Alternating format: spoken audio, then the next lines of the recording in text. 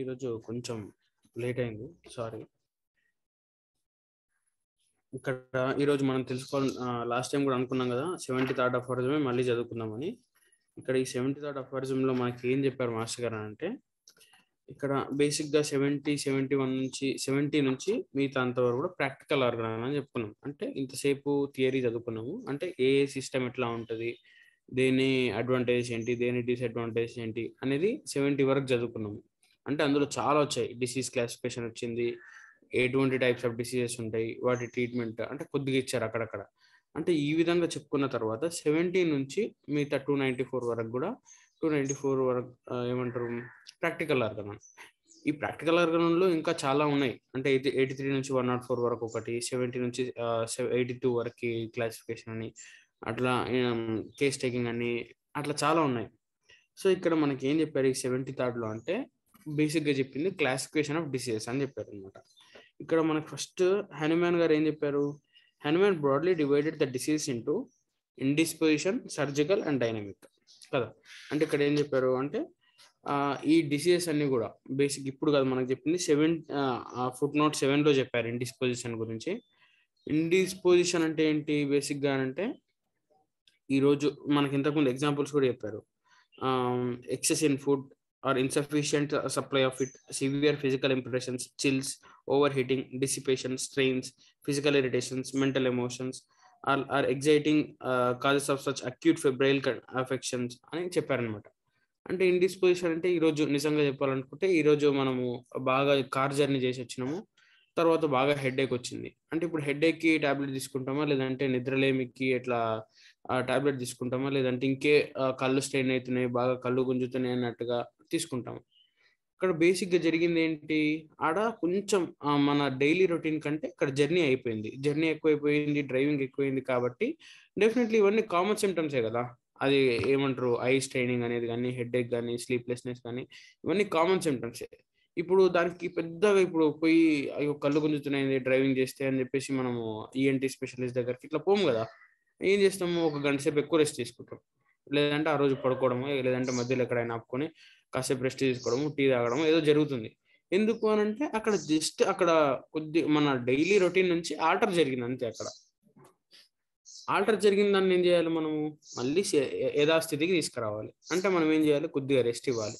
దీన్ని ఇండిస్పోజిషన్ అంటారు అనమాట. అంటే పొజిషన్ చేంజ్ అయింది, అంతేకాకపోతే అక్కడ డిసీజ్ అనేది లేదు అసలు. ఆ డిసీజ్ క్యారెక్టర్స్ అనేది కానీ, పెథాలజీ డెవలప్మెంట్ అనేది కానీ ఏమీ లేదు, జస్ట్ ఓవర్ స్ట్రైనింగ్ అంతే. అది ఎక్సెస్ ఫుడ్ తీసుకున్నప్పుడు ఏమైంది, ఆ రోజు చాలా విపరీతంగా తినేసినాము, బ్లోటింగ్ అయిపోయింది స్టమక్ అని చెప్పేసి, అంటే కడుపు బాగా ఉబ్బిపోయింది, కొంచెం నాసియేటింగ్గా ఉంది అని అనుకుంటే, అప్పుడు మన ఇపికాక్ కానీ కార్బోవేజ్ కానీ తీసుకుంటాము, అవసరం లేదు కదా. ఏముంది, నెక్స్ట్ టైం ఒక 1-2 అవర్స్ జస్ట్ అప్పుడు ఒక 15-20 మినిట్స్ వాకింగ్ చేయడము, లేదంటే నెక్స్ట్ టైం కొద్దిగా తక్కువ తీసుకోవడము, నెక్స్ట్ ఫుడ్ అవాయిడ్ చేయడము. ఇలా చేస్తే ఏమవుతుంది అంటే, డెఫినెట్లీ ఆ తిన్నదానికి మనం మార్నింగ్ ఆఫ్టర్నూన్ ఎక్సెస్ తిన్న ఫుడ్కి ఆ రోజు ఏమంటారు బ్యాలెన్స్ అయిపోతుంది ఫుడ్ అనేది. అందులో మనం తీసుకోవాల్సిన కార్బ్స్ కానీ, ప్రోటీన్స్ కానీ, ఏదైనా ఎక్సెస్ ఫుడ్ బేసిక్గా చెప్పాలనుకుంటే బ్యాలెన్స్ అయిపోతుంది. బ్యాలెన్స్ అయిపోయింది, నెక్స్ట్ డే మళ్ళీ నార్మల్ ఉంటుంది కదా. నార్మల్ ఆ రోజు ఆకలి కూడా కాదు, ఎందుకంటే మధ్యాహ్నం ఎక్సెస్ ఫుడ్ తీసుకున్నావు కాబట్టి, హార్డ్ ఫుడ్ తీసుకున్నావు కాబట్టి. అట్లా స్ట్రెయిన్స్ అయినప్పుడు, ఇప్పుడు స్ట్రెయిన్స్ అయినాయి బాగా, ఇప్పుడు మారథాన్ చేశారు, మారథాన్ చేసిన తర్వాత బాగా కాళ్ళ నొప్పులు వచ్చినాయి. ఎందుకు వచ్చినాయి అంటే, జస్ట్ 1 కిలోమీటర్ 2 కిలోమీటర్ రన్ చేశారు అందుకని కదా. ఇప్పుడు రెగ్యులర్గా నువ్వు రన్ చేస్తే ఆ రోజు కూడా వస్తే అది కొంచెం ఆలోచించాల్సిన విషయం. కానీ నువ్వు రెగ్యులర్గా చేయవు కదా, రెగ్యులర్గా చేయకుండా ఏదో ఒక రోజు చేసిన తర్వాత నీకు వచ్చినటువంటి సిమ్టమ్స్కి డిసీజ్ కాదు, అది జస్ట్ అది కొద్దిగా స్ట్రెయిన్ అయింది, ఎక్సెస్ బాడీ అనేది స్ట్రెయిన్ అయింది, దాన్ని ఇండిస్పోజిషన్ అంటారు. దీనికి 1,00,000 ఉన్నాయి, ఇంకా ఎగ్జాంపుల్స్ చెప్పుకోవాలంటూ పోతుంటే ఉంటూనే ఉన్నాయి. దీని ఇండిస్పోజిషన్కి మనకి పెద్దగా అవసరం లేదు, దానికి జస్ట్ బేసిక్గా రెస్ట్ ఇస్తే చాలు అన్నట్టుగా మనకు హనుమాన్ గారు చెప్పారు. Indisposition should not be considered as a disease. It can be controlled by the vital force itself, which which Hippocrates also termed as vis medicatrix nature అని.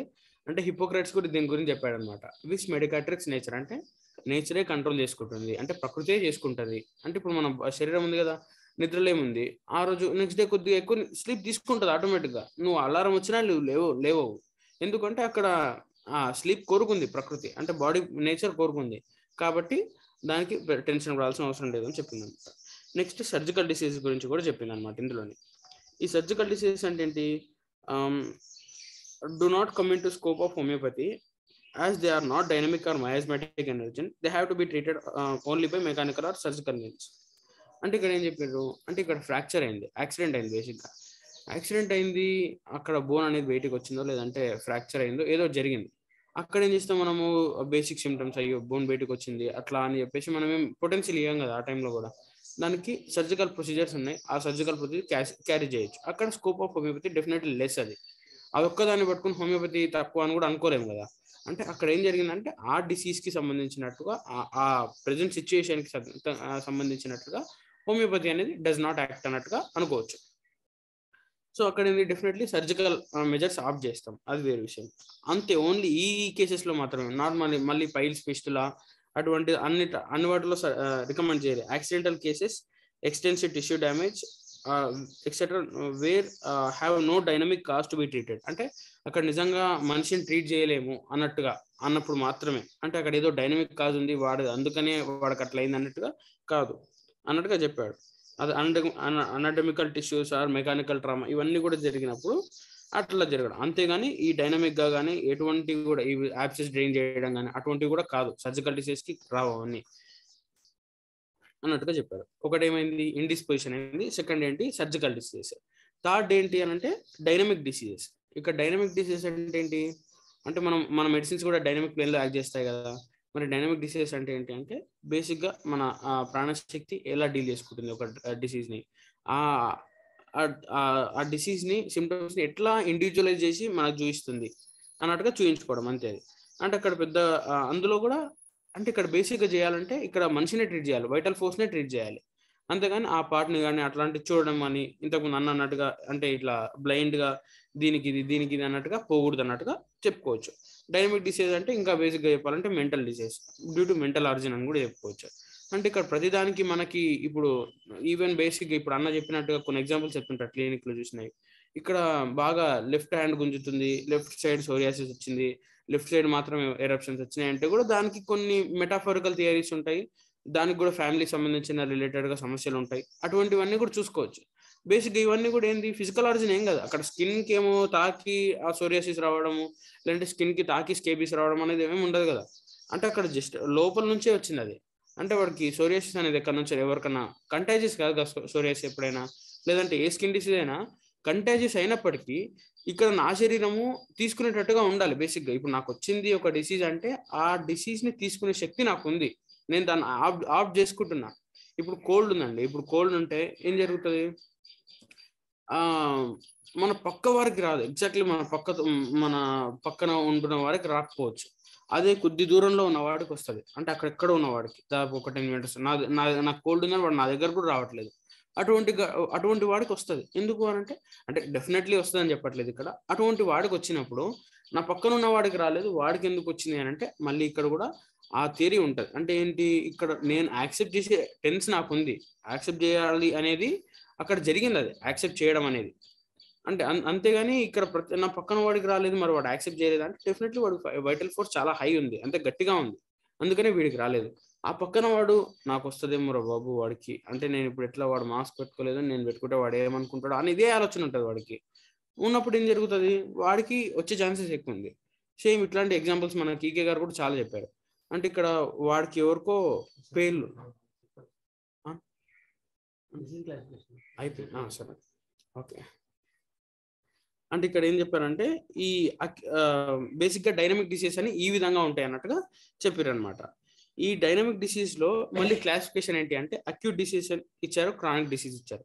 అక్యూట్లో ఏంటి అంటే అక్యూట్ డిసీజ్ అంటే తొందరగా వచ్చేవి తొందరగా పోయేవి, అంటే స్పాట్లు వస్తాయి. అంటే ఇప్పుడు సడన్గా స్టార్ట్ అవ్వడం కానీ, సడన్గా ఇప్పుడు కోల్డ్ బ్రీజ్కి ఎక్స్పోజ్ అయినా తర్వాత ఇమ్మీడియట్గా రావడం కానీ అటువంటివన్నీ కూడా అక్యూట్ డిసీజ్. అవి ఎంతవరకు అంటే క్లాసిఫికేషన్ ప్రకారం 1 month వరకు కూడా ఉండొచ్చు అక్యూట్ డిసీజ్. అంటే 1-2 days నుంచి 1 month వరకు కూడా ఉన్నా కానీ అక్యూట్ డిసీజ్గా WHO క్లాసిఫికేషన్ ప్రకారం ఇచ్చినారు. ఇక్కడ ఏం జరుగుతుంది, అక్యూట్ డిసీజ్లో డిసీజ్ ఎంత తొందరగా వస్తుందో అంత తొందరగా పోయే ఛాన్సెస్ ఉన్నాయి. అంటే అది సార్ 1 month నుంచి తగ్గట్లేదు కదా ఇది క్రానిక్ ఏమన్నా అంటే అట్లా కాదు, డెఫినెట్లీ దానికి క్రానిక్ డిసీజ్ కున్న క్రైటీరియా కూడా వేరుంది.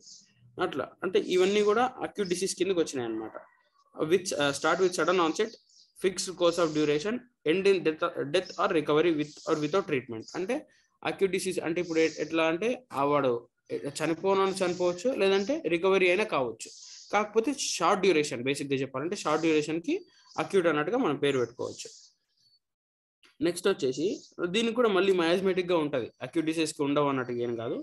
మళ్ళీ క్రానిక్ డిసీజ్కి వచ్చేసి లాంగ్ డ్యూరేషన్. ఇక్కడ ఏం చెప్పారు ఏంటంటే గ్రాడ్యువల్ ఆర్ ఇంపర్సెప్టబుల్ బిగినింగ్, అంటే అతను కూడా తెలియదు, అంటే ఎప్పుడో స్టార్ట్ అయింది సార్ 2002లో ఇట్లా స్టార్ట్ అయింది అన్నట్టుగా చెప్తూ ఉంటారు.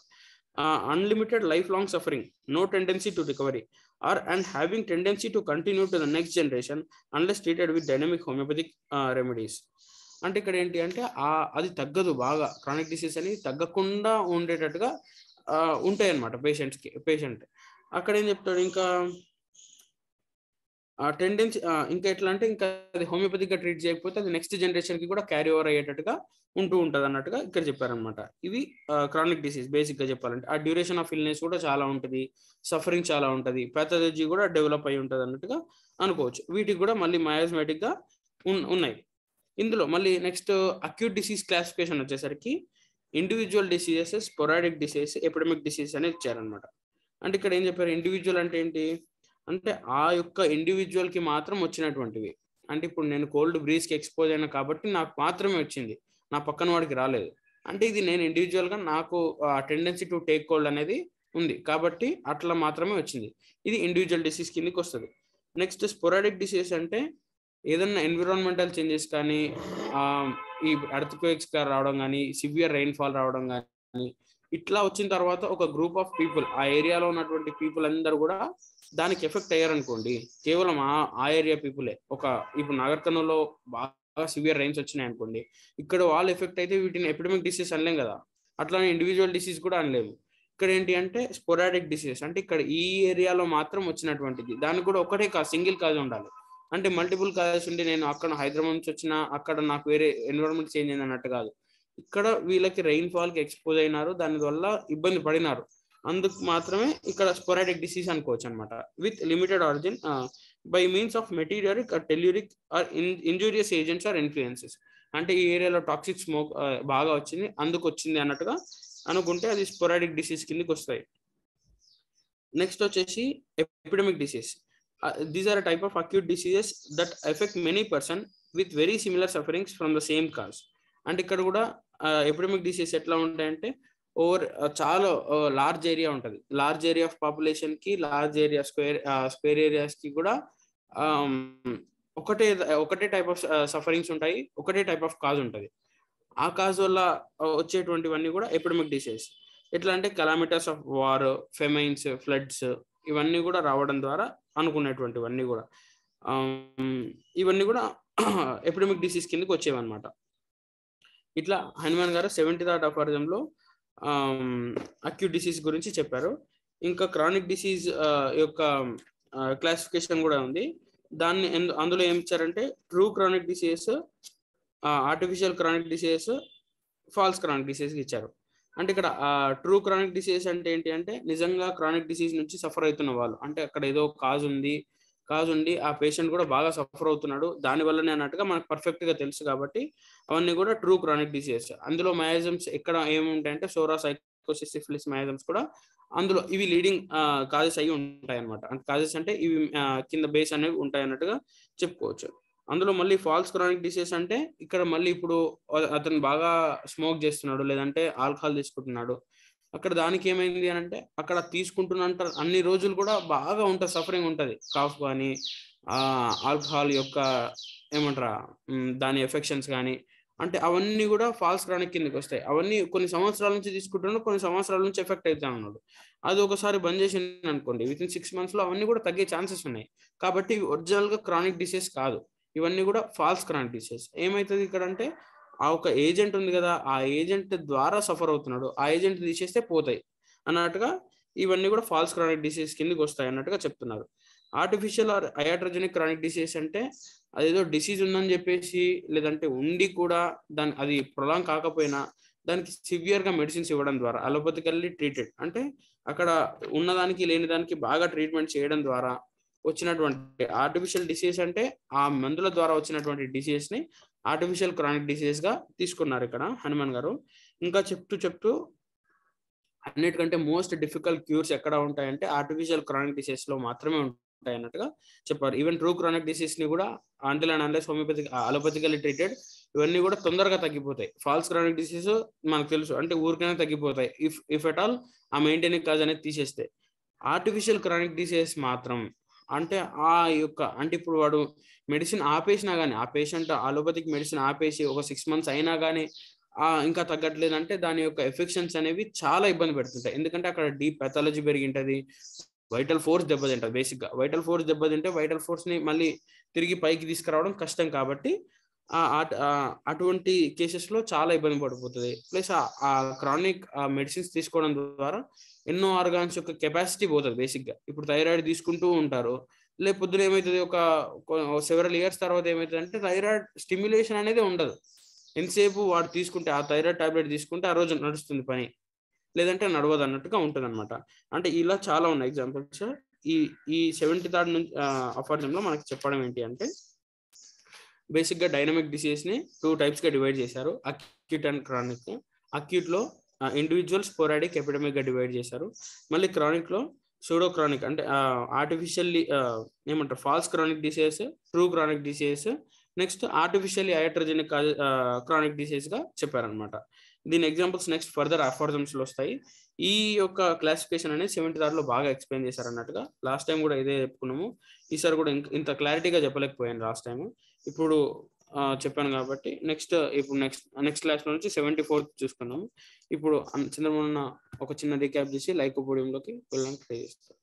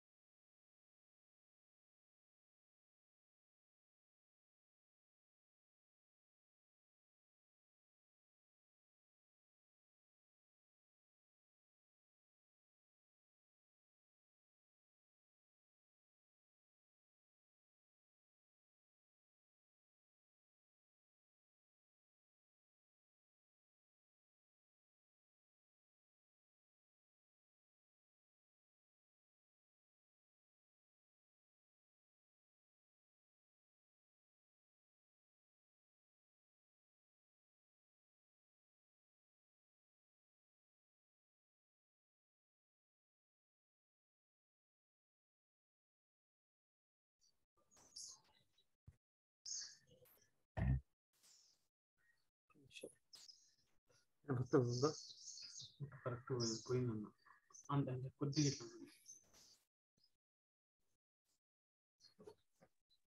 ఇప్పుడు ఓకే. కుంకుమ ఉంది, కొద్దిగానే ఉంది. ఇట్లా అనుకుంటుంది.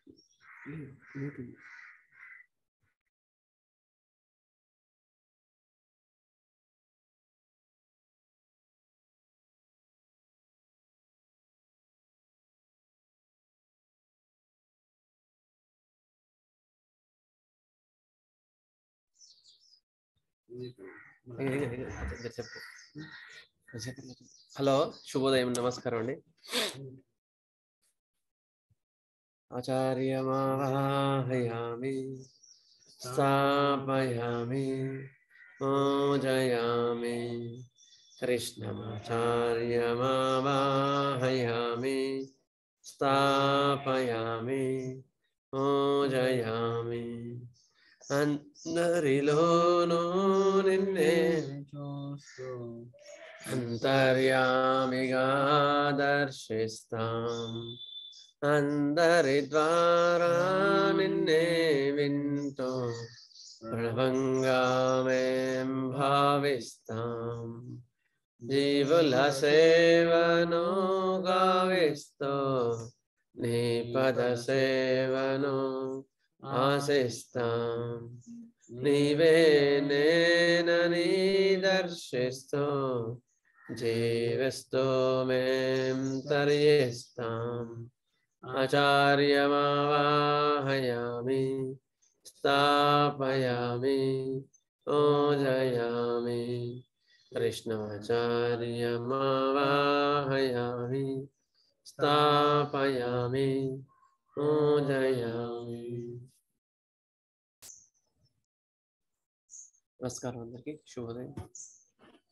క్లాసిఫికేషన్ ఆఫ్ డిసీజ్ని మనకు 75th అఫారిజంలో మనకు 73లో ఇవాళ మనం స్టార్ట్ చేసుకోవాలి. అంటే 72 నుంచి స్టార్ట్ అయింది. 73లో మనం దాన్ని కొంచెం అక్యూట్ డిసీజెస్, వాటి యొక్క క్లాసిఫికేషన్, అక్యూట్ డిసీజెస్లో ఇండిస్పోజిషన్ అంటే ఏంటి, ఎపిడమిక్ డిసీజ్ ఏంటి, నెక్స్ట్ స్పెరాడిక్ డిసీజెస్ ఏంటంటే, ఇండివిజువల్ డిసీజెస్ ఏంటంటే మనం డాక్టర్ గారు చెప్పడం జరిగింది. ఇంకోటి ఏంటంటే మనకు ఆల్రెడీ మీకు అక్యూట్ క్లాసెస్లో, ఇదే క్లాసెస్లోనే మీకు classification of diseases and acute management of the acute diseases అనే టాపిక్ మీద మీకు ఈ యొక్క డిసీజ్ క్లాసిఫికేషన్ కూడా ఎక్స్ప్లెయిన్ చేయడం జరిగింది. ఒకసారి మీరు అది ఎలాబరేట్గా ఉంది అది వినొచ్చు మనకు, అదే హోమియోపతిలో. ఓకే, సరే, next. So will go for the hour digestive system again. Digestive system ఎక్కడ నుంచి ఎక్కడ ఉన్నాం మన డైజెస్టివ్ సిస్టంలో?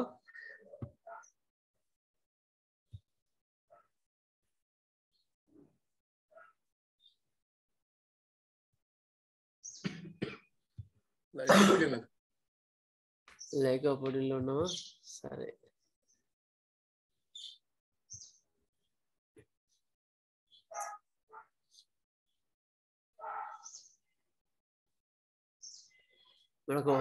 మన చదువుకోవడానికి మంచి తయారు ఇచ్చిన వాళ్ళు చిరాల రాంబాబు గారు, వాళ్ళ ఫ్యామిలీకి నమస్కారం. థ్యాంక్ యూ మాస్టర్ గారు ఆశీస్సు. And also recording and uploading everything, the underlying work which is background is working there. Abhinaya, thank you. And Prabha gariki kuda manaku ee Zoom ivanni kuda ame chusukuntundi annamata. Ame kuda namaskaram. Thank you. So we'll go further. Lycopodium clavatum. Okay, Lycopodium clavatum is a very polycrust remedy, very deep active remedy. గుర్తుపెట్టుకోండి, అసలు ఒకసారి hold చేసిందంటే even 6 కూడా అద్భుతంగా పనిచేస్తుంది. Lycopodium 6తో తగిన cases నేను చాలా చూసాను. ఈకేఆర్ గుర్తుందా? ఈకేఆర్ కూడా క్యాన్సర్ కేసెస్లో లైకోపోడియం 6తో దాదాపు 2-3 years ఆయన ఎక్స్టెండ్ చేసుకుంటూ వస్తారు ఆ కేసుని. లైకోపోడియం 6తో తర్వాత 30 చేస్తారు రేర్గా, అంతే. అంత డీప్ యాక్టింగ్ రెమెడీ అనమాట ఇది. Club mass, small plant, okay, ఇవన్నీ బ్రీఫ్ అయిపోతాను. Hour proved by our master హ్యామ్యూల్ హెనిమాన్. ఇది మనకి ఇచ్చిన మహానుభావుడు. Plant Kingdom. థర్మల్స్ ఏంటంటే మెయిన్గా it is a chilli remedy. చలి పడదు, కానీ తలకి వెన్నుకి మాత్రం వేడి పడదు. తలకి వెన్నుకి మాత్రం వేడి పడదు, బాడీకి మాత్రం చల్లదనం పడదు. అందుకని వీళ్ళు ఏమంటారు, కొందరేమో హాట్ రెమెడీ అంటారు, కొందరేమో చిల్లీ రెమెడీ అంటారు. కానీ అది మనకి హెడ్ గారు క్లియర్గా ఇవ్వడం జరిగింది, ఎక్కడ చిల్లీ ఎక్కడ హాట్ అనేది. Head symptoms aggravated from the warm, head and spine aggravated by the warmth, generally chilli. Okay, కర్స్ప్లెస్ usually, but better by vomitings sometimes. Sides, right side, mostly right side, above downwards traveling symptoms. Action, very deep acting remedy and dependable in the deep state pathology when symptoms agree. Speed chronic disease, they develop very slowly, and in acute it may be sudden onset. Try asthmatic remedy, everything. Lithic dash center అన్నిట్లో పనిచేస్తుంది. ఎంత అద్భుతమైన మంది ఇది. Introvert and withdrawing, hard and inferior, soft and superior is the core. Everything, every attitude లో ఈ మీకు కనిపిస్తుంది. ఇంట్లో పులి, వీధిలో పిల్లి, ఇది. Next, constitution, special extremes of life లో బాగా సూట్ అవుతుంది. Old children and old people. Intellectually keen but physically week. Physical గా బాగా దుర్బలంగా ఉంటారు, అంతా ఉండరు, కానీ mentally they are very very intellectual people. Lycopodium వాళ్ళు చాలా ఇంటలెక్చువల్ పీపుల్స్. కవులు వీళ్ళందరూ అట్లా ఉంటారు. Emotional persons. ఎమాసేషన్, ఆల్తో the eating well. ఎంత తిన్నా కూడా చిక్కిపోతూ ఉంటారు. డ్రాప్స్ గా semi upper body is ఎమాసేటెడ్, lower body is semi డ్రాప్సికల్ చిచ్చుబుడ్లగా ఉంటారు. Next children who precautious children చిన్నప్పుడు వాళ్ళు తెల్లటిగా వచ్చేసి ఉంటాయి. ప్రికాషియస్ చిల్డ్రన్స్ జెనెటికమ్ సైనిక్యులా క్రియోసోట్ అండ్ సెకెల్కా చూసుకోండి. అవే కాకుండా చాలా మొత్తం కాన్స్టిట్యూషన్ ఏది ఇండికేట్ అయితే అదే.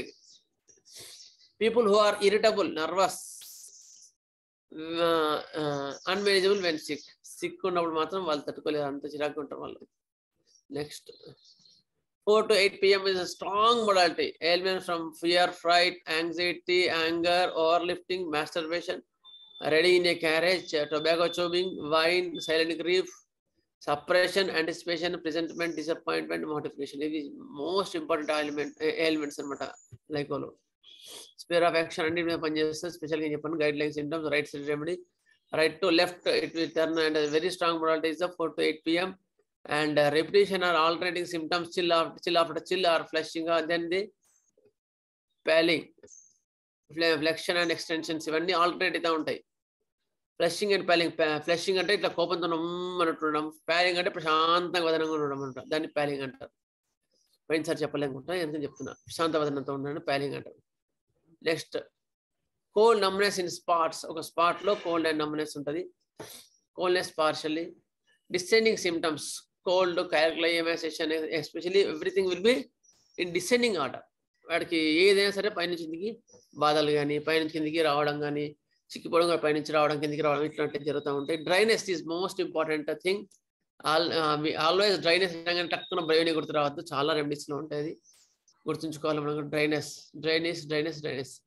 నెక్స్ట్ రానెస్ ఇన్ ఫోల్డ్స్, మడతల్లో పచ్చిగా ఉండడం. నెక్స్ట్ ఫార్మికేషన్, సూలుతో పొడుస్తున్నట్టు ఉంటుంది అనమాట. ఓవర్ సెన్సిటివ్ టు పెయిన్ తట్టుకోలేరు అస్సలు. ఎమాసియేషన్ and debility from loss of vital fluids. ఎమాసియేషన్ and debility, విపరీతమైన నీరసము, చిక్కిపోవడం. దీనివల్ల లాస్ ఆఫ్ వైటల్ ఫ్లూయిడ్స్ వల్ల, జీవద్రవాలు పోవడం వల్ల చిక్కిపోవడం. చైనా కాదు, ఇది కూడా ఉంది చైనాతో పాటుగా. Emaciation from above downwards, చెప్పిన కదా ఇంతకుముందు. Next nervous excitement, ప్రోస్టేషన్ are marked. Fan like moments and అలెనాస్ occurs in cerebral and abdominal complaints. ఇవి ముక్కుపుటాలు అదురుతూ ఉంటాయి, చాలా ఇంపార్టెంట్ సిమ్టమ్ ఇది. మీకు ఈవెన్ ఐసీయూ కేసెస్లో వాళ్ళు చాలా ఇక లాస్ట్ మూమెంట్ అండి, ఇక అయిపోయింది అనే మూమెంట్లో అలెనాప్సీ అటువంటివి ఉన్నప్పుడు, అంటే ఫ్యాన్ లైక్ మూమెంట్స్, అలెనాప్సీ, ముక్కుపుటాలు అదురుతుంటాయి శ్వాస కోసం, అటువంటి కంప్లైంట్లో మళ్ళీ రికరెంట్ కేసెస్ ఉన్నాయని చెప్తారన్నమాట మనకు లైకోపోడియం ఇస్తే. Half open condition of the ice during sleep. వీళ్ళు పడుకునేటప్పుడు కళ్ళు మొత్తం పూసి పడుకోరు, కళ్ళు సమయం పూసినట్టు పడుకుంటారు, వితాలు చూసి లేచి ఉంటారు అనుకుంటారు కానీ వీళ్ళు నిద్రపోయి ఉంటారు. చాలా స్ట్రాంగ్ మోడాలిటీ లైకోపోడియం ఇది కూడా. Right foot hot, left foot is cold.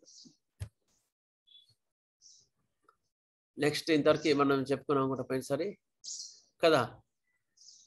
Okay, next we'll go further guiding symptoms. Okay,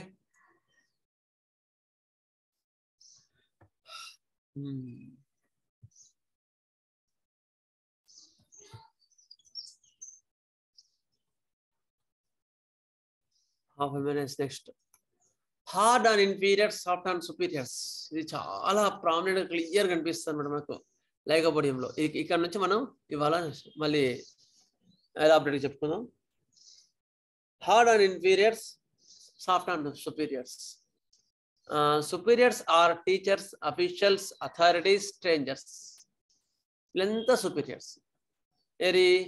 వాళ్ళ దృష్టిలో హై అఫీషియల్స్ అంటే వీళ్ళు అనమాట. Inferiors are family members who are lower, mother, well known people. అంటే పడేవాళ్ళు, నేనంటే పడే వాళ్ళంతా ఇన్ఫీరియర్స్ ఉండే వీళ్ళకి. ఫ్యామిలీ మెంబర్స్ అంతా ఇన్ఫీరియర్స్. మదర్, అమ్మ, అందరికీ లోగో అమ్మ అంటారు కదా, అందుకు అమ్మ భరిస్తుంది కనుక పాపం ప్రేమతోన, అందుకని మదర్. వీళ్ళంతా లోకో. వైఫ్ అయితే వైఫ్ హస్బెండ్కి అట్లా అనమాట. వీళ్ళందరూ ఇన్ఫీరియర్స్. అయితే hard and inferiors, soft and superiors అంటే ఇక వీళ్ళ కోపం అంతా ఎట్లా చూపిస్తారంటే, ఇంట్లో ఇంత కోపం ఉంటుందా, ఇంత డామినేషన్ ఉంటుందా, కురుక్కొనొద్దు అనమాట. ఇంట్లోకి వచ్చిందంటే అంత సీరియస్గా ఉంటారు అనమాట. సీరియస్ అంటే కొన్ని మూమెంట్లో మాకు వాళ్ళంటే నేను టెర్రర్, ఇంట్లో అందరికి కూడా అట్లా ఉంటారు. బయటికి పోయి ఏదైనా ఇష్యూ వచ్చినప్పుడు మాట్లాడమంటే మాత్రం తోల కాదు, నా టెన్షన్ పడుతున్నా అంటారు అనమాట. That is the major key role of the key point of the lycopodium. ఒకవేళ ఇంట్లో పులి అయినాకో ఎవరైనా వీళ్ళ ఆఫీస్లో కానీ ఏదైనా సపోజ్ ఎగ్జాంపుల్ ఒక ఆఫీస్లో ఉందనుకో, వాళ్ళ హయ్యర్ అథారిటీ ఎవరైనా వస్తారన్నారనుకో, ఇక ఆ రోజు వణుకుడు చిక్కుంటుంది వీళ్ళకు, ఇక నిద్ర పట్టదు. ఎందుకు? టెన్షన్ పడతారు. ఎందుకు? భయం. ఏమండి ఇంత టెర్రర్ కదా మీరు అనుకుంటే, టెర్రర్ ఇంట్లోనే బయట కాదు అనుకుంటారు వీళ్ళ మనసులో, బయటకి చెప్పారు మళ్ళా. అట్లా ఉంటారు అనమాట. ఎవరైనా హయ్యర్ అథారిటీస్ వస్తే ఇక రోజు చెమటలు పట్టేస్తారు. లేదా హయ్యర్ అథారిటీస్ ఎవరైనా పలకరించినా సరే ఇట్లా బిర్ర తీసుకుపోతారు అనమాట వాళ్ళు. సార్ వస్తారు అట్లా ఉంటారు. అట్లా ఉండే వాళ్ళు లైకోపోడియం వాళ్ళు. దానికి కొన్ని ఎగ్జాంపుల్స్ మనకి ఇవ్వడం జరిగింది. Out side they are very affectionate. అబ్బా ఎంత ప్రేమమూర్తులు అన్నట్టు ఉంటారు అనమాట. నిజంగానే అట్లా ఉంటారు. దే ఆర్ నటించడం కాదు, వాళ్ళ బిహేవియర్ అట్లా ఉంటుంది. ఇలా చెక్కులు తీసుకున్నాం, శబ్దం చెక్కులు తీసుకున్నాం. అఫెక్షనేట్ అంటే చాలా ప్రేమపూర్వకంగా అనిపిస్తారు. ఇన్సైడ్ అండ్ హోమ్, ఇంట్లో ఎట్లా ఉంటారు? అబ్యూజివ్ అండ్ ఇన్సల్టింగ్, విపరీతమైన దుర్భాషలు ఆడుతుంటారు. Inside they are abusive and insulting. Next out side timid and కోవర్డైజ్, బయటనేమో వాళ్ళు పిరికి, వాళ్ళు చాలా పిరికి అనిపిస్తారు. ఇంట్లోకి వచ్చేవరకు మళ్ళీ డిక్టోరియల్ talk with air of commands, వాళ్ళంటేనే భయపడేట్టు ఉంటారు. వీళ్ళ మాట కానీ అంత డామినేషన్ కానీ అట్లా ఉంటుంది. డిక్టోరియల్ టాక్ చాలా డామినేటింగ్ ఉంటుంది వీళ్ళ టాక్. బయటకు వచ్చేవరకు మాత్రం మళ్ళీ ఏం ఉండదు, గొంతే రాదు అంటుంటారు. భలే ఒక అపరిచితుడు చూసినట్టు ఉంటుంది ఇంట్లో బయట. Next mild quiet disposition, good boy image out side. బయట చాలా పిల్లోడు ఎంత బాగుంటాడండి, మీ పిల్లోడు ఎంత చక్కగా ఉంటాడు, అసలు ఒక్క మాట మాట్లాడు, కామ్గా ఉండి తన పనులు తను చేసుకుంటాడని చెప్తాను టీచర్ అన్నమాట. టీచర్ చెప్తుంది. ఇంటి దగ్గర మాత్రం చుక్కలు చూపిస్తాడు పేరెంట్స్కి మాత్రం. ఏది? అరవడం, మొండి చేయడం, నాకు ఇవ్వాలి, ఇది ఇప్పియలేదని ఇష్టం చేయడం. ఇంట్లో వాళ్ళు పరిచయం అవుతారు, బ్యాడ్ బాయ్, ఇంట్లో బ్యాడ్ బాయ్ అండ్ రూడ్, మొండి అట్లా ఉంటారు ఇంట్లో. బయటకు వచ్చేవరికి అట్లా ఉంటారు. It is the very very typical point. It will be not be explained by him, it will be explained by the who or near by. దగ్గరగా ఎవరు ఉంటారో వాళ్ళ ద్వారా మాత్రమే మీకు అది అర్థమవుతుంది. వాళ్ళు మాత్రమే మీకు చెప్పగలుగుతారు, కానీ వీళ్ళు కూడా చెప్పరు. ఇట్లా ఉంటా అట్లా ఉంటా అని చెప్పరు వీళ్ళు. పక్కన వాళ్ళ భార్యనో వాళ్ళ భర్తనో లేదా వాళ్ళ పేరెంట్స్ వచ్చినప్పుడు మాత్రం ఇట్లా వీళ్ళ బిహేవియర్ ఇట్లా ఉంటుందని చెప్తారు. అది గుర్తుపెట్టుకోండి. It is always expressed by the object, not subject. Next ఫియర్సమ్, dread of men.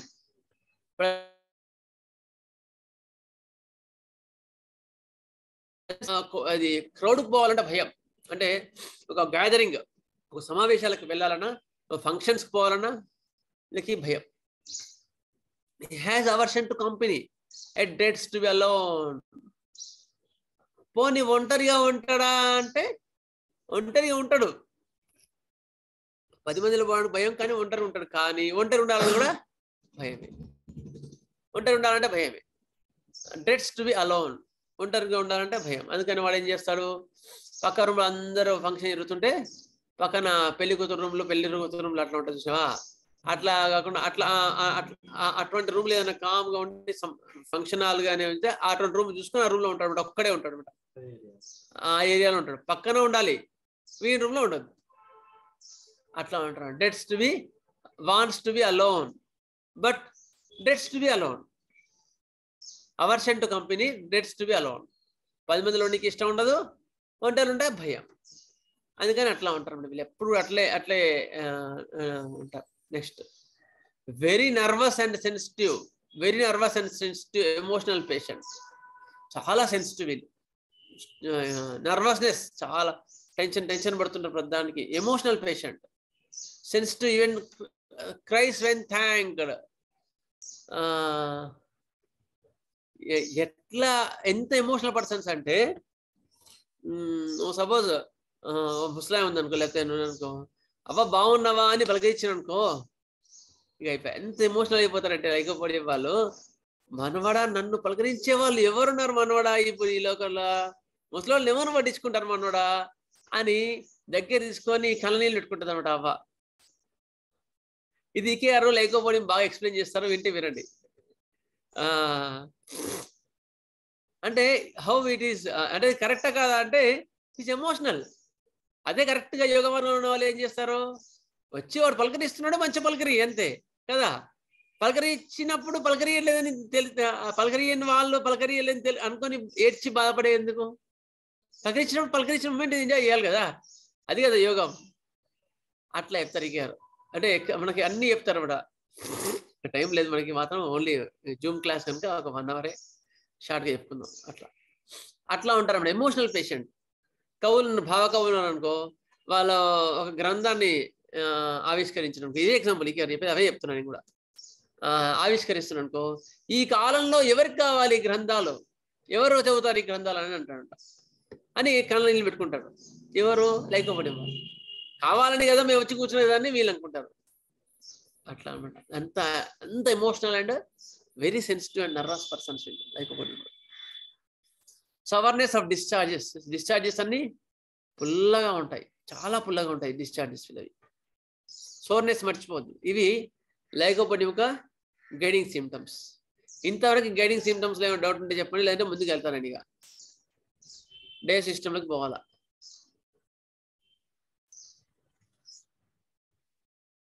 Any doubts? I think no doubts కదా, ఎందుకంటే క్లియర్గానే ఉన్నాయి. Very sensitive to pain, dryness, descending రానెస్, coldness and dumbness in the spots అనేది, ఇవి జనరాలిటీస్ మాత్రం చాలా ప్రామినెంట్గా ఉన్నాయి. Even నేను కూడా మర్చిపోయాను, అంటే ఎప్పుడో చదువుంటాం కానీ అవి మళ్ళీ మీకోసం చెప్తుంటే నేను ఇంత డెప్త్ పాయింట్స్ ఉన్నాయా ఈ లైకోపోడియంలో, ఫిజికల్ జనరల్స్ అనుకున్నాను నేను. Coldness in spots, numbness in spots అనేది ఫస్ట్ కాలివేకే ఉడితో వస్తుంది. చాలా రెమెడీస్లో ఉన్నాయి కదా. డ్రైనెస్ ఉంది, డిసెండింగ్ సిమ్టమ్స్ ఉంది, రానెస్ ఉంది, మొత్తం చీమలు బారినట్లు ఉంటుంది, చిక్కిపోవడం.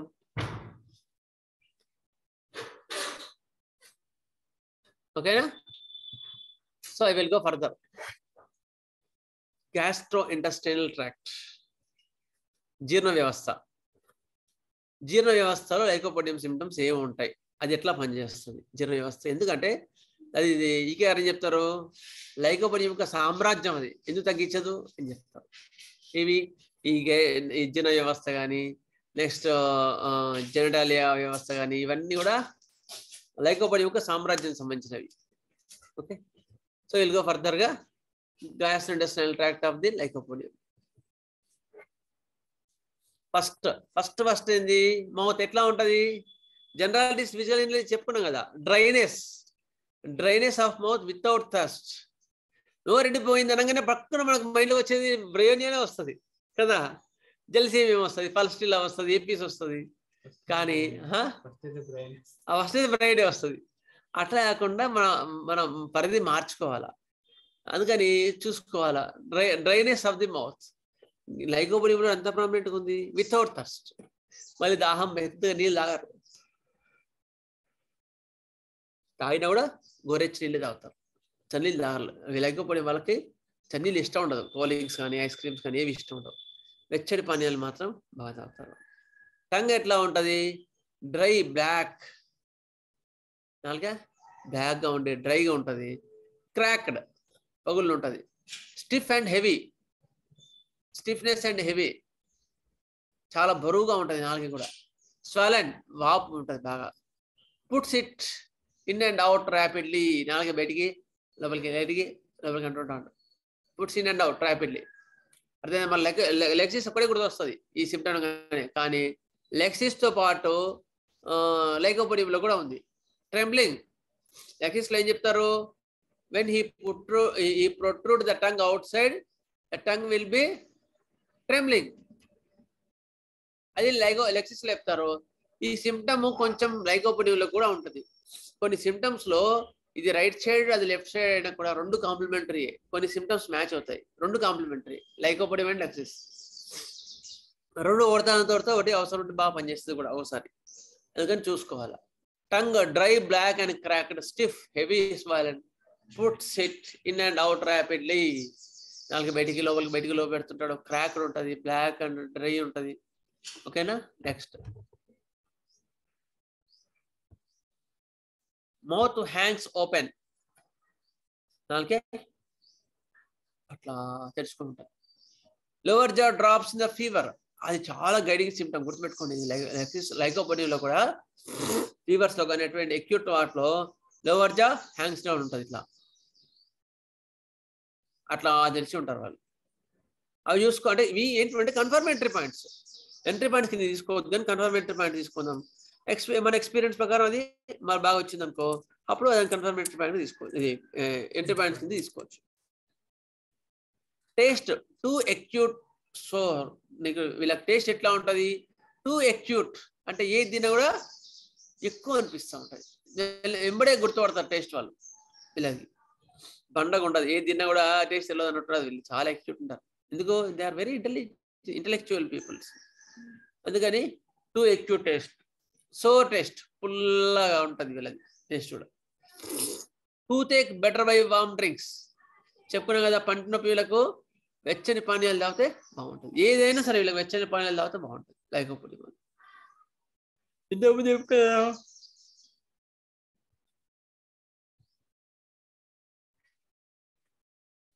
Next throat symptoms. Sore throat, A ball rises and sticks in the throat. Sore throat, aggravation from cold drinks. అదే గొంతు నొప్పి, చల్లని పానీయాలు తాగితే ఎక్కువ ఇబ్బంది అవుతుంది. అప్పుడు ఏంది? వెచ్చని పానీయాలు తాగితే హాయిగా ఉంటుంది. అందుకని ఇది కూడా చాలా ముఖ్యమైన పాయింట్ గొంతు నొప్పులలో. లైకోపోడియం గొంతు నొప్పులలో వెచ్చని పానీయాలు తాగితే హాయిగా ఉంటుంది. ఒక టిపికల్ సెన్సేషన్ ఉంటుందంట. ఏది? ఏ ball rises and sticks the throat. ఒక బాల్ బంతి గొంతులోంచి పైకి వస్తున్నట్టు, అది గొంతుకి అతుక్కున్నట్టు ఉంటుంది. Sticks in the throat.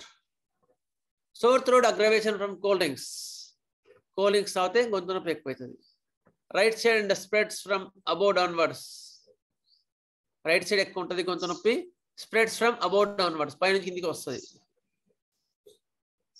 Upper part of the mouth to pharynx and throat. First mouth లో స్టార్ట్ అవుతుంది ఏదైనా సరే, తర్వాత ఫారింగ్స్, తర్వాత థ్రోట్, గొంతులోకి.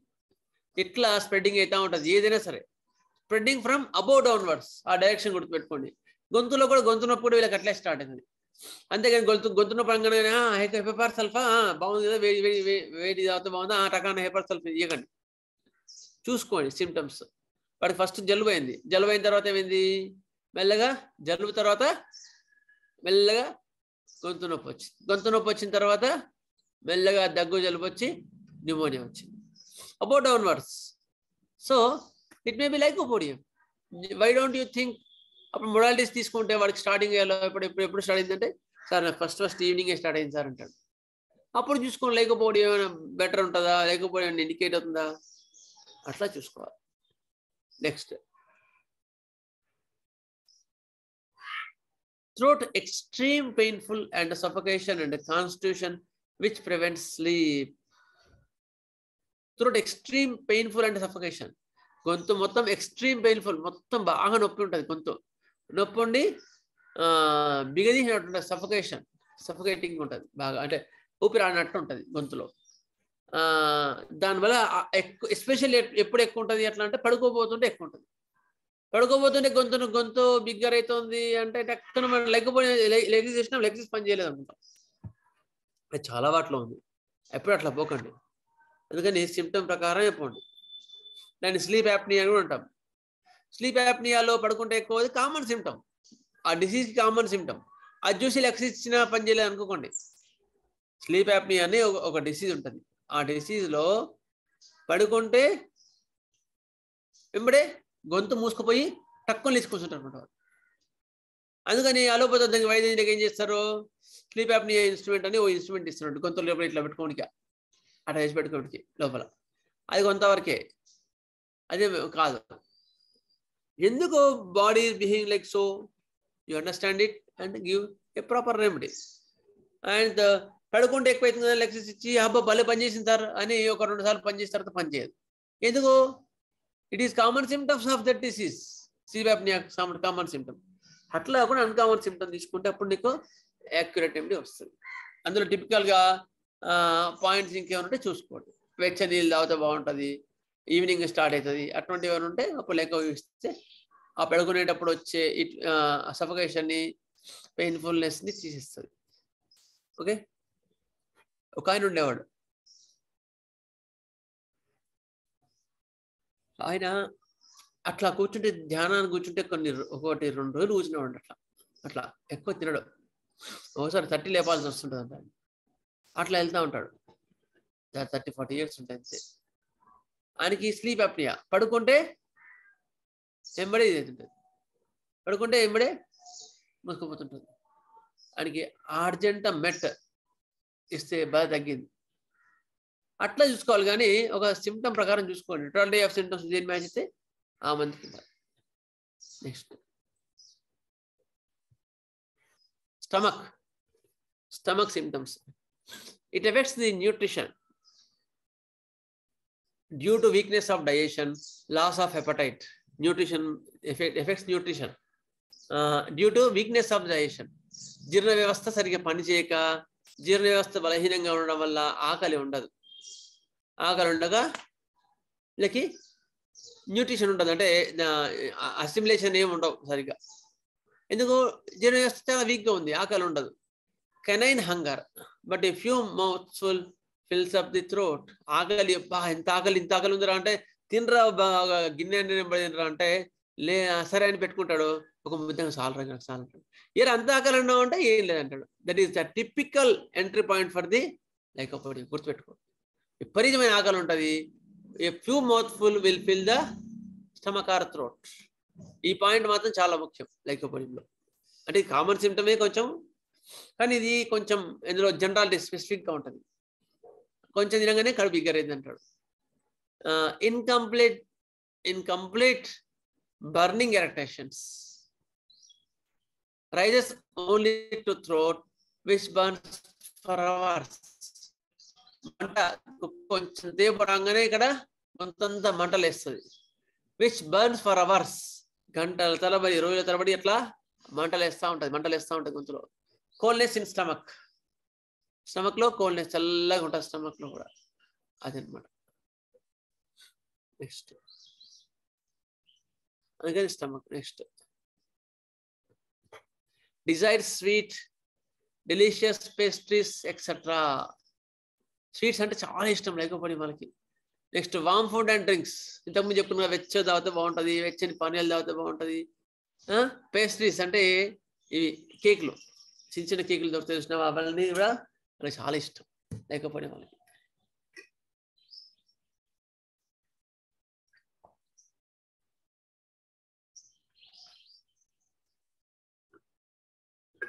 స్వీట్స్ అవర్షన్ అంటే తీసుకొచ్చాను ఒక్క దాంట్లో.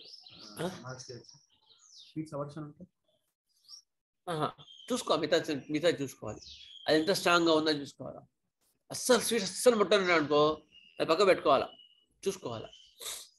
అప్పుడు ఏమైనా మీద సిమ్టమ్స్ మ్యాచ్ అవుతున్నాయి, అన్ని స్ట్రాంగ్ మొరాలిటీ సరిపోయినట్టు దాంట్లో చేసుకోవాలి. ఎప్పుడు డిస్క్రిమినేషన్, విచక్షణ అనే description. Next Dzire sweets, డెలికేషియస్ pastries etcetera. Desires warm food and drinks. Aversion to soup, bread and tobacco. Aversion to soup ఇష్టం ఉండదు, ఎందుకు? చల్లగా ఉంటుంది కనుక. నెక్స్ట్ బ్రెడ్ అండ్ టొబాకో ఇష్టం ఉండదు వాళ్ళకి. క్రేవ్స్ ఎవ్రీథింగ్ వామ్, నువ్వు ఏది తిన్నా వేడిగా ఉండాలి. ఇంకో రెమెడీ చెప్పండి, పొయ్యి మీద బాయిలింగ్ తీసుకుంటారు వాళ్ళు. ఏ రెమెడీ? ఇట్లా పొయ్యి తీసి నోట్లో పోయాలి వాళ్ళకి, అంత వేడిగా కావాలా. ఏ రెమెడీ? చెరిడోనియంలో ఆ సిమ్టమ్ ఉంటుంది. నెక్స్ట్ ఎసిడిటీ అంటే మంటలు వేస్తూ ఉంటుంది. Wind and ఫ్లాచులెన్స్ especially of lower abdomen. Wind and abdomen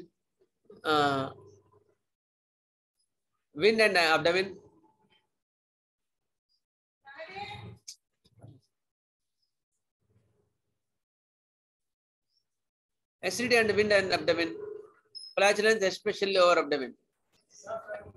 acidity మంట ఎంత మంటలేస్తూ ఉంటుంది, గాలి పొట్ట మొత్తం ఉబ్బరంగా ఉంటుంది, ఎస్పెషల్లీ లోవర్ అబ్డమిన్ పొత్తి కడుపులో ఎక్కువగా ఫ్లాచులెన్స్ ఉంటుంది, బొట్ట విగ్గరగా ఉంటుంది. ఇది అనమాట ఉండేది. Next abdomen, epigastric anxiety and pressure. ఇదంతా కూడా యాంగ్జైటీ ఉంటుంది, ప్రెషర్ ఉంటుంది. ఎపిగాస్ట్రిక్ ఎస్పెషల్లీ పైకడుపులో బుగులు ఉంటుంది, బుగులు నుండి ఒత్తేసినట్టు ఉంటుంది. ఇది టిపికల్ సిమ్టమ్. ఎందులో every anxiety felt in the stomach అంటాడు. ఏ రెమెడీ చెప్పండి? Every anxiety felt in the stomach. ఇంతకుముందు చెప్పిన క్లాస్లో ఇది కూడా వీళ్ళకి కూడా అట్లా ఉంటుంది, అంత ప్రామినెంట్ ఉంటుంది. కాలికార్లో క్లియర్గా రాస్తాడు, గుర్తుపెట్టుకోండి. Every anxiety felt in the stomach అని రాస్తాడు. Next much ఫ్లాచులెన్సీ gets a momentary relief from belching yet remains distended, not relieved. అయిన తర్వాత అక్కడికి తీసుకో క్లాస్ జరుగుతుంది.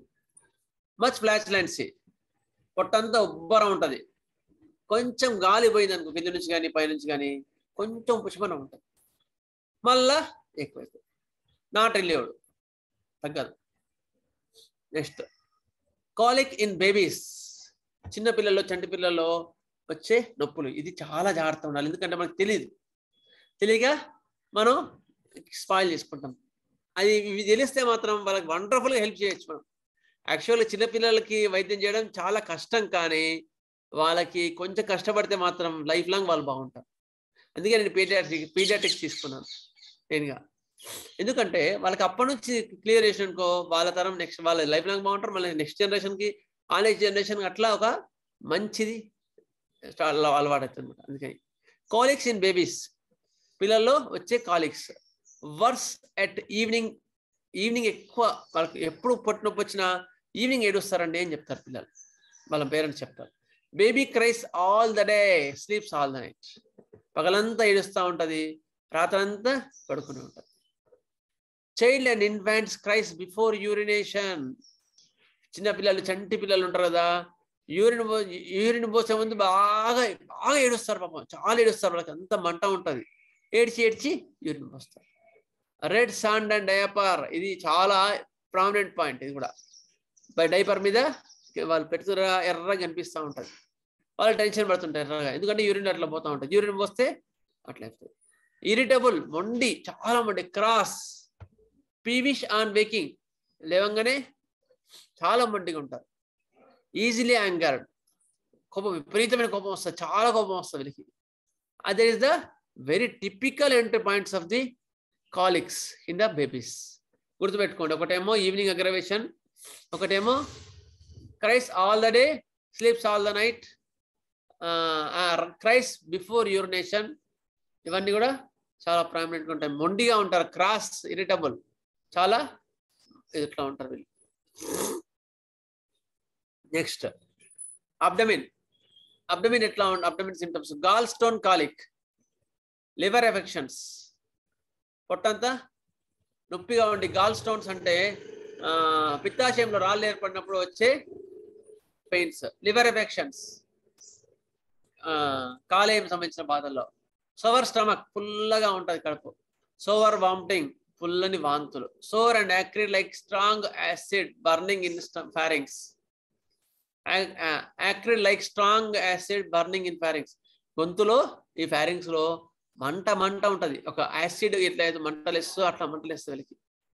Old patients with ఫీబుల్నెస్ of all functions, వీళ్ళకి వృద్ధులలో వ్యవస్థలన్నీ కూడా చాలా స్లో అయిపోయింటాయి అనమాట. అటువంటి వాటిలో కూడా ఇది మంచిది. నెక్స్ట్ క్రానిక్ కాన్స్టిపేషన్, మలబద్ధకం. Feeling as if much remained are అన్పాస్డ్ after store. ఎంత మోషన్ పోయినా ఇంకా వస్తుంది ఇన్ఫెక్చువల్ అర్జింగ్ ఉంటుంది. ఇన్ఎఫెక్చువల్ అర్జింగ్ వస్తున్నట్టుంటుంది, రాదు. చాలా ప్రామినెంట్ లైకోపోడియం, గుర్తుపెట్టుకోండి. ఇటువంటి మలబద్ధకం, ఇంతకుముందు చెప్పిన ఒక చిన్న పిల్లోడు కేసు, వాడికి మలబద్ధకం ఉంటుంది, వాడు ట్రై చేస్తూనే ఉంటాడు కానీ మోషన్ రాదు. 1 వీక్ 10 days అయినా రాదు.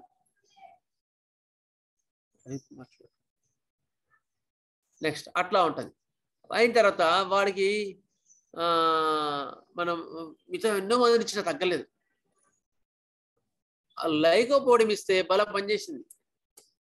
లైకోపోడియం ఎట్లా వచ్చిందా అంటే వాడి ఎవరైనా చుట్టాలు కానీ కొత్త వాళ్ళు అనుకో, ఇక వాడికి పిత్తి వస్తే ఆపుకో, కింద నుంచి గ్యాస్ పోతే కూడా గ్యాస్ పోతా అనుకో ఆపుకుంటాడు వాడు. ఎందుకు ఎవరు లేరు కదంటే ఆపుకొని వాళ్ళు పోయిన తర్వాతనే మోషన్, అయితే వాళ్ళు లోపలికి పోయి వాడు గ్యాస్ వదులుతాడు. అట్లా ఉంటుంది అనమాట.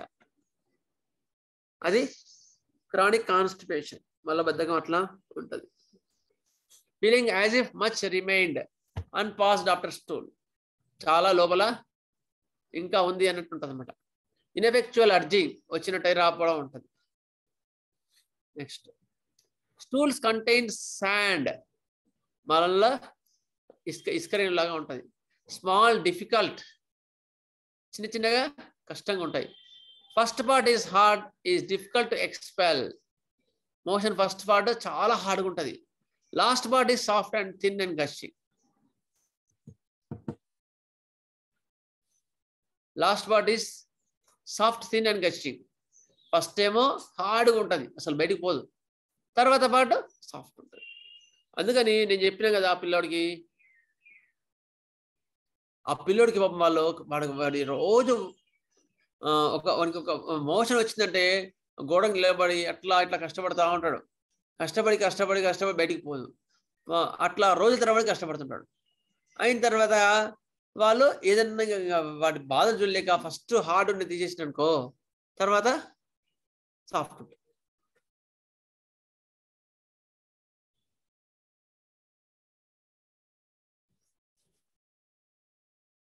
తర్వాత సాఫ్ట్గా వచ్చేస్తుంది. అట్లా ఉంటుంది అనమాట. Stools hard, first part of stool hard and second part of stool is soft. Next alternate diarrhoea and constipation. అప్పుడే విరేచనాలు అవుతుంటాయి, మలబద్ధకం ఉంటుంది. విరేచనాలు మలబద్ధకం ఇట్లా ఆల్టర్నేట్ అయితే ఉంటుంది. Next piles, aching, painful to touch, better by heart bathing. ఇంతకుముందు చెప్పిన కదా, ఏదైనా సరే వెచ్చదలితే హాయిగా ఉంటుంది. Haemorrhoids, painful to touch, touch చేస్తే నొప్పులు ఎక్కువ ఉంటాయి. Abdomen constipation when away from home. ఇది typical entry point for the lycopodium. వాళ్ళకి ఇక్కడ బయటికి పోయినానికి మోషన్ రాదు, మలబద్ధకం, విపరీతమైన మలబద్ధకం ఉంటుంది. When away from home or travelling. బయట ఇదే సిమ్టమ్ మీకు ఆంబ్రాగ్రీషియాలో కూడా ఉంటుంది. ఎంబరాస్మెంట్ అంటారు దాన్ని. ఇబ్బంది పడతారు, ఎవరైనా పక్కన ఉండనంటే మోషన్ పోరు, embarrassment. Next constipation away from home or travelling. చిల్లీనెస్ in the rectum before stool. Motion పోయే ముందు రెక్టమ్ అంటే ఆయన మోషన్ పోయే దగ్గర చలి పెడతా ఉంటుంది వీళ్ళకి. ఇవి కొన్ని టిపికల్ ఎంట్రీ పాయింట్స్ ఉంటాయి, పర్టికులర్స్ అంటారు. ఈ పర్టికులర్స్ కూడా ఒకసారి చాలా ముఖ్యం. అంతేగాని ఇవన్నీ ఎందుకు లేని అనుకోవద్దు. కెంట్ గారు ఏం చెప్తారు, 1 జనరాలిటీస్ ఈజ్ ఈక్వల్ టు 2 పర్టికులర్స్. అంత వాల్యూ ఉంటుంది పర్టికులర్స్ కూడా. అందుకని మనం డీటెయిల్గా ఇంత పర్టికులర్స్ చదువుకుంటున్నాం. చిల్లీనెస్ in the rectum before stool, diarrhoea from cold drinks ఆయన ఉంటే వీళ్ళకి విరేచనాలు అయిపోతాయి. Next gastroenteritis from freight. భయపడిన తర్వాత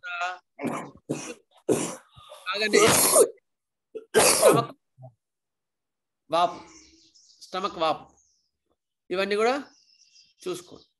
చాలా ముఖ్యమైన ఎంట్రీ పాయింట్స్. భయం తర్వాత వచ్చే gastroenteritis. Diarrhoea from cold drinks తర్వాత వచ్చే diarrhoea. చిల్లీనెస్ in the rectum before stool. Constipation when away from home or travelling. మలబద్ధకం అవే ఫ్రమ్ హోమ్ అంటే ఎక్కువ ఉంటుంది. ఇది గ్యాస్ట్రోఇంటెస్టినల్ ట్రాక్ట్ యొక్క సిమ్టమ్స్. ఒక్కసారి వేచిస్తా, ఎందుకంటే ముఖ్యం ఇది. డ్రైనెస్ ఆఫ్ మౌత్ ఉంటుంది, tongue dry and cracked, stiff and trembling, mouth hangs open, అట్లా ఉంటారు వాళ్ళు. Taste to acute and sour, tooth Ek better by vomitings, vomitings తాగితే హాయిగా ఉంటుంది. గొంతు నొప్పి, లోపల సంథింగ్ బాల్ ఈజ్ రైజింగ్, లోపల నుంచి ఒక బాల్ పైకి వచ్చినట్టు తంతున్నట్టు ఉంటుంది. వెచ్చని పానీయాలు తాగితే హాయిగా ఉంటుంది. And always the complaints from the above downwards, first గొంతులో స్టార్ట్ అయ్యి తర్వాత కిందికి వచ్చేస్తూ ఉంటాయి, స్టమక్ సిమ్టమ్స్ అని ఏవైనా సరే. Next extreme painful throat and suffocation when asleep. It effects the nutrition. Loss of appetite ఉంటుంది, ఆకలి విపరీతంగా ఉంటుంది కానీ కొంచెం తినే వరకు పుట్ట బిగ్గర్ అవుతుంది. కంప్లీట్ బర్నింగ్ ఎరిటేషన్స్, మంటలు ఉంటాయి మొత్తం గొంతులో కూడా. కోల్డ్నెస్ అయిన స్టమక్ చల్లగా అనిపిస్తుంది వాళ్ళకి స్టమక్ లో. డిజైర్ స్వీట్స్ అండ్ పేస్ట్రీస్, స్వీట్లు పేస్ట్రీస్ అంటే ఎక్కువ అంటే ఇష్టం వాడికి, కానీ అజీర్ణం అన్నిట్లో అన్నట్టు ఉంటుంది. Desires warm food and drinks, desires వెచ్చని పానీయాలు తాగితే హాయిగా ఉంటుంది. Aversion to soups and bread, craves everything వామ్, ఏదైనా వెచ్చగా కావాలంటుంది. అసిడిటీ, పొట్ట బిగ్గరగా ఉంటుంది, చాలా ఉంటుంది. నెక్స్ట్ అసిడిటీ ఉంటుంది. ఎపిగాస్ట్రిక్ యాంగ్జైటీ అండ్ పెషన్, పై కడుపులో బాగా ఆందోళనగా ఉంటుంది. Much ఫ్లాచులెన్సీ, get immediate relief from belching are, కొంచెం గ్యాస్ పోతే కొంచెమే రిలీఫ్ ఉంటుంది, లేదా అసలు ఉండదు. పొట్ట మాత్రం చాలా ఉబ్బరంగా ఉంటుంది. ఇది చాలా మంది చూసి ఎక్కడ లైకోపోడియం ఇస్తుంటారు. అట్లా చేసుకోండి, అట్లా చేయకండి. మిగతా సిమ్టమ్స్ మొడాలిటీస్ అన్ని చూసుకొని టోటాలిటీ ఆఫ్ సిమ్టమ్స్ మీద మాత్రం ఇస్తామంటే పనిచేస్తుంది. మామూలు ఇస్తే లైకోపోడియం పనిచేస్తుంది, కానీ అట్లా ఇవ్వడం వల్ల వేరే కాంప్లికేషన్స్ వస్తాయని చెప్తారు. ఇక ఎప్పుడు అట్లా ఇవ్వకండి. లైకోపోడియం చదవండి, నోట్స్లో ఉంది చదవండి. Next colic of the babies, first evening and baby క్రైస్ all the day and sleeps all the night. పాప పగలంతా ఏడుస్తుంది, రాత్రి మొత్తం పడుకుంటూ ఉంటుంది. ఇది ఇంకో రెమెడీ ఎలా ఉంటుంది చెప్పండి? క్రైస్ all the day, sleeps all the day.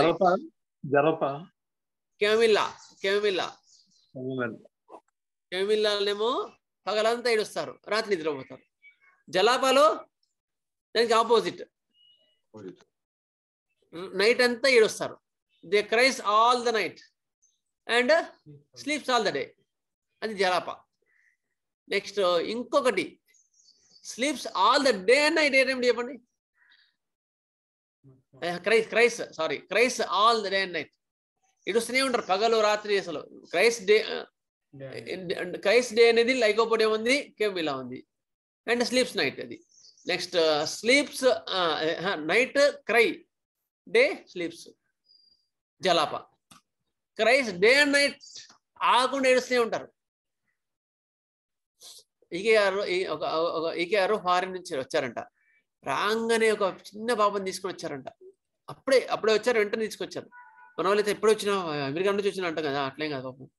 ఈ గారు మాత్రం ఆయన ఏమంటారు, సర్వ అన్నిట్లో దర్శించిన వాళ్ళు పాపం, చాలా ప్రేమ పడుతుంది. ఒక పాపాన్ని తీసుకొచ్చారంట. ఏంది అంటే విపరీతమైన డే అండ్ నైట్ ఏడుస్తూనే ఉందంట పాప. ఈకే గారు ఒక మెడిసిన్ 30 పొటెన్షియల్ నోట్లో వేయగానే ఏడువంతా తగ్గిపోయిందంట. ఆశ్రమం 30, ఆశ్రమం శాంక్టమ్ 30 ఒక డోస్ వేయగానే ఇట్లా క్రై డే అండ్ నైట్ మొత్తం తగ్గిపోయింది. అంత ప్రామినెంట్ ఆశ్రమం శాంక్టంలో అదనమాట. అట్లా అవి గుర్తుంచుకోవాలి మీరు. And child and infant cry before urination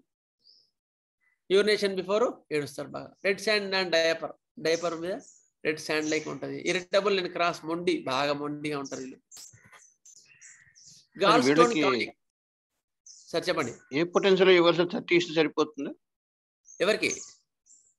పిల్లలకి. చంటి పిల్లలు మరి ఎక్కువ ఏడుస్తా ఉంటే 6 ఇవ్వండి ఫస్ట్. Okay okay. 6 అంటే అది కూడా అగ్రవేషన్ టైంలో కాకుండా చూసుకోండి.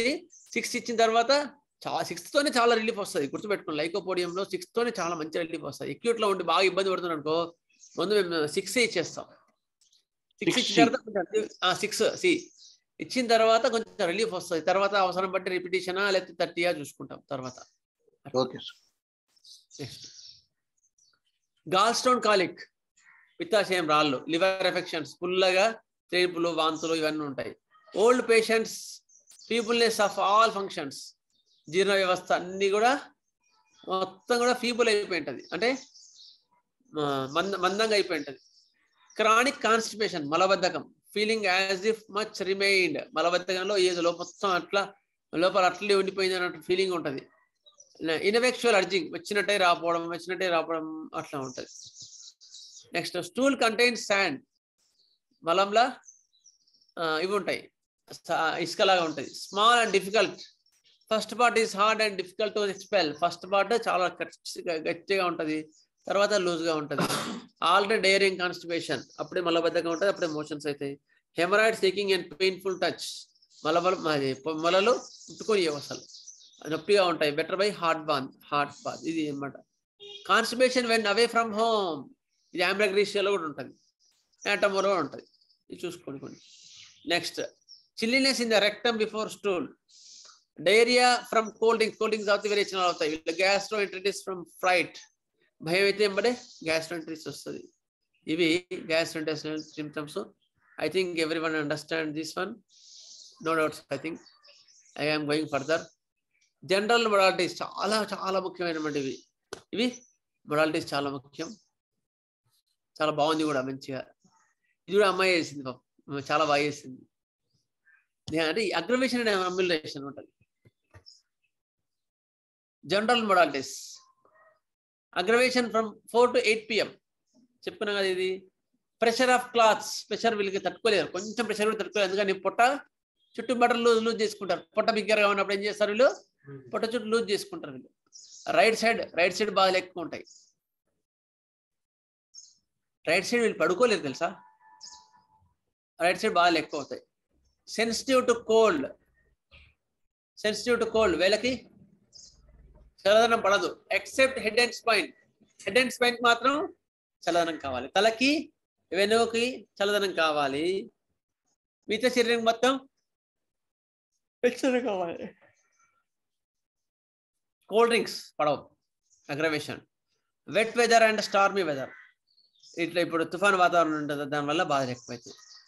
ఎగ్జర్షన్ అగ్రవేట్స్ ఆల్, కొంచెం శారీరక శ్రమ వేసిన బాధలు విపరీతంగా ఎక్కువైతాయి. అమ్యులేషన్, warm food and cold drinks, వెచ్చని పానీయాలు, కూల్ డ్రింక్స్, సారీ అది వామిటింగ్స్ తప్పు పట్టింటది.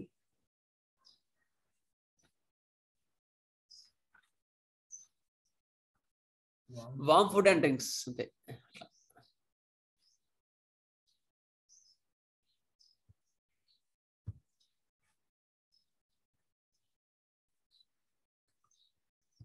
సరే, తర్వాత ఎయిట్ చేసి పంపిస్తానండి. వార్మ్ ఫుడ్ అండ్ డ్రింక్స్ ఉంటాయి. Next uncovering the head cover చేసుకుంటే వాళ్ళకి పడదు. తలకి ఏది కావాలి, గాలి కావాలి. తలకేమో వెచ్చదనం పడదు, గాలి కావాలి. అందుకని తలకి అన్కవరింగ్ చేసుకుంటే హాయిగా ఉంటుంది. ఓపెన్ ఎయిర్ బాగుంటుంది తలకి. మోషన్ కదులుతుంటే మెల్లగా హాయిగా ఉంటుంది అనమాట. అది typical lycopodium picture. Thank you all. Thank you very much. Thank you everyone. Any doubts regarding Lycopodium? Go 5 minutes in the parallel చెప్పండి. సార్ యూరిన్ ట్రాక్ లో రెడ్ శాండ్ అన్నారు కదా, అది మనం అది ఎలా అంటే మామూలుగా ఎలా ఐడెంటిఫై చేయాలి? మంట వేయను పెద్దవాళ్ళు కూడా కిడ్నీ ట్రబుల్స్ ఉంటాయి కదా సార్ జనరల్? అవును, అయితే అది నెఫ్రోటిక్ సిండ్రోమ్ లో వస్తుంది. కిడ్నీస్ ఫెయిల్యూర్ అయిన పిల్లలు. కిడ్నీ ఫెయిల్యూర్ అంటే టిపికల్, చాలా పెద్ద ప్యాథాలజీ అనమాట. అయితే అందులో పెద్దవాళ్ళు రెడ్గా వస్తుంది యూరిన్, రెడ్గా పట్టుకుంటే యూరిన్ రెడ్ వస్తుంది. అయితే ఇది ఎట్లా ఐడెంటిఫై చేయొచ్చు అంటే, వాళ్ళు ల్యాబ్ వాళ్ళకి ఇస్తారు కదా యూరిన్ లో వాళ్ళు ఇచ్చినప్పుడు రెడ్గా అనిపిస్తుంది. లేదా ఒక గ్లాస్ లో పడితే యాక్చువల్గా కిడ్నీస్ ఫెయిల్యూర్ లో చాలా మటుకు ఫస్ట్ యూరిన్ పట్టి ఎగ్జామ్ చేస్తారు కదా, అక్కడ తెలుస్తుంది. జనరల్ గా తెలియదు. మామూలుగా యూరిన్ వచ్చేటప్పుడు మంట అంటారు. జనరల్ గా సింటమ్స్ చెప్పేటప్పుడు ఏంటంటే యూరిన్ వచ్చేటప్పుడు మంట పుడుతుంది అంటారు. అప్పుడు మిగతా మొడాలిటీస్ అన్ని సరిపోయాయి అనుకో, డౌట్ వచ్చింది అనుకో, రెడ్ శాండ్ యూరిన్ చూసుకోవచ్చు, అట్లా చేసుకోవచ్చు. డైరెక్ట్ గా మనం కష్టం, బయట వస్తారు కదా. Thank you sir. సార్ చెప్పండి సార్. ఎపిగాస్ట్రియం లో యాంగ్జైటీ అన్నారు, లోయరా ఎపిగాస్ట్రియం పైన? అప్పర్ అప్పర్ ఎపిగాస్ట్రియం అంటే పైన ఇక్కడ. అదే లోపల కూడా ఉంటుందేమో కింద. అది హైపోగాస్ట్రియం. కింద ఉండే మొత్తం అబ్డమిన్ ని 9 పార్ట్స్ గా విభజిస్తారు అనమాట. ఎపిగాస్ట్రియం అంటే ఇక్కడ పైన ఇది, దీన్ని ఎపిగాస్ట్రియం అంటారు. హైపోగాస్ట్రియం అంటే ఇక్కడ. ఎపి అంటే పైన అర్థం, హైపో అంటే లోపల అట్లా. నెక్స్ట్ గ్యాస్ట్రియం అంటే గ్యాస్ట్రియం, జీర్ణాశయం. సార్ లేడీస్ లో యూరినరీ ఇన్ఫెక్షన్ వచ్చినప్పుడు కూడా రెడ్ గా వస్తుంది కదా, దానికి ఇది వాడచ్చా? మిగతా సిమ్టమ్స్ అగ్రి అయితే, సిమ్టమ్స్ అన్ని సరిపోయాయి అనుకో, ఈవినింగ్ బ్రాండేస్ కానీ ఇన్ఫెక్షన్ అర్జింగ్ కానీ ఇవన్నీ ఉంటే సరిపోతే పని చేయొచ్చు. ఓకే సార్, వాడుకోవచ్చు. ఇంకా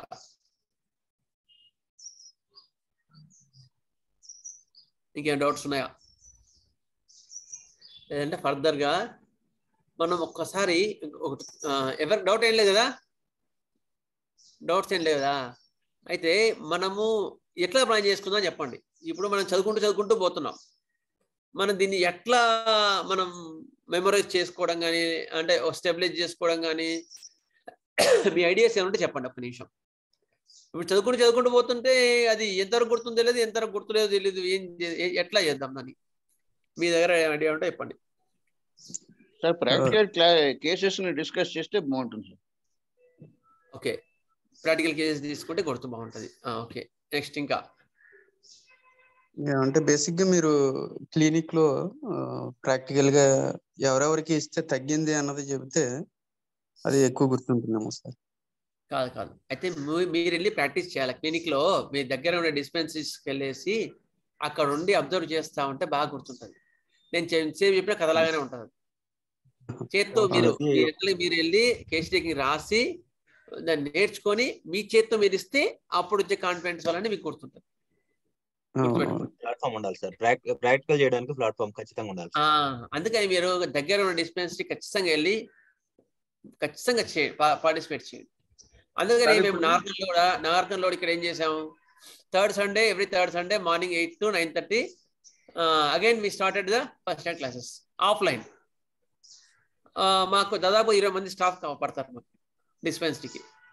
అందుకని వాళ్ళందరూ కూడా మళ్ళీ కొత్త కేస్ షీట్స్ అవన్నీ నేర్పించుకోవడం అవన్నీ చేసుకుంటున్నాం. అట్లా అప్డేట్ చేసుకోవాలి మళ్ళీ. సార్ చెప్పండి. లర్నర్. ఓకే, పేరు సార్, మీ పేరు చెప్పండి. సుబ్రహ్మణ్యం. ఇంతకుముందు వాళ్ళు ఎవరు లర్నర్? నా పేరు మూర్తి అండి. సార్ చెప్పండి. ఏ ఊరు మీది? కేస్ షీట్ నేను తీసుకుంటున్నాను కానీ నాకు 4-5 మెడిసిన్స్ ఇండికేట్ అవుతున్నాయి. కరెక్ట్ మెడిసిన్ ఎలా ఐడెంటిఫై చేయాలో తెలియట్లేదు.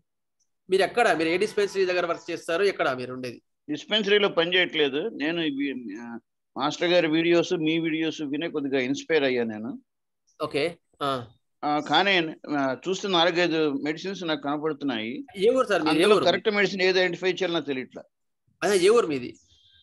హైదరాబాద్ సార్. హైదరాబాద్ ఎక్కడ ఉంటారు మీరు? ఏరియా? దిల్సుఖ్ నగర్. అయితే మీరు దగ్గరగా ఉన్న డిస్పెన్సరీకి వెళ్ళి ప్రాక్టికల్ గా ముందు నేర్చుకోండి. చదివి ఎప్పుడు మందులు ఇవ్వకండి. ఎందుకంటే మెటీరియల్ ఎట్లా ఉంటదంటే ఏది చదువుతున్నా అది మనదే అనేట్టు ఉంటది, అది ఇండికేట్ ఏదైనా ఉంటుంది. అయితే ఏది కరెక్ట్ ఏది కాదనేది మనం జస్టిస్ చేయలేం. ప్రాక్టికల్ గా ముందు ఇదంతా ఏమంటారు, రెండు చెప్తారు భగవద్గీతలో, జ్ఞానయోగం కర్మయోగం. జ్ఞానయోగం ఒకటే సరిపోదు, కర్మయోగం కూడా కావాలి. కర్మయోగం జ్ఞానయోగం రెండు ఉంటేనే దెన్ పర్ఫెక్ట్ అనమాట.